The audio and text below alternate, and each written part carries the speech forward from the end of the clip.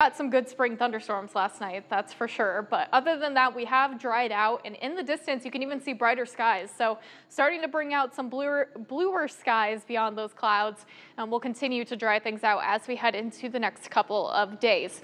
Right now, temperatures hanging around 50 degrees, especially near that I-80 corridor, 49 degrees in Geneseo, 52 in Galesburg, 54 in Muscatine. Again, a little cooler off towards Highway 20, where we do see a couple more showers lingering around. Regardless, though, cooler air is definitely dropping down with some northerly flow and gusts getting as high as 25 to even 30 miles per hour right now. It's likely going to stay a little breezy going into tonight, too. Here is a look at our 24-hour rainfall. It's nice to see at least all of us got some sort of rain. I think here in the Quad Cities, we ended up with just around 3/4 of an inch, but to the south of I-80, that's where we saw the heaviest rain amounts.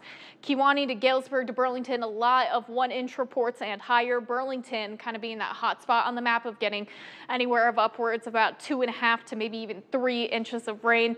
Again, some good rainfall for quite a few of us, but now we're going to start to dry those skies out. For the meantime, we do have that boundary that is just off to our north, streamlining in a couple more showers, so we'll keep a few shower chances on the board for some of our hometowns as we get into the rest of the evening and overnight hours. But regardless, all of our activity this morning and the cloud cover kind of shoved that severe weather threat well to our south. So we have this area of low pressure. You can see through Ohio, Indiana, southern Illinois, Missouri, all the way down to Oklahoma. That's where we see that complex that's going to continue to bring in severe weather for those parts of the United States. But again, here closer to home, not really expecting too much more.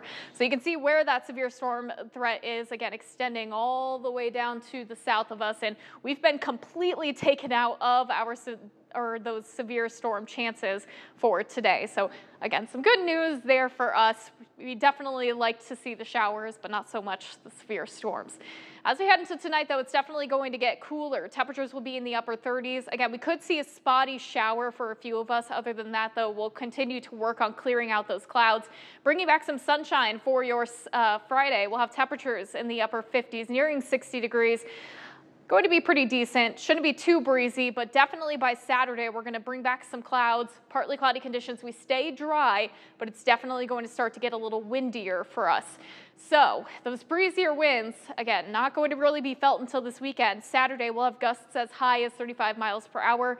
Sunday, around 30 miles per hour. So again, coming in from the northwest, that's going to kind of continue to usher in some cooler air. We'll see temperatures fall throughout the weekend. But St. Patrick's Day parade actually looks pretty decent this year compared to last.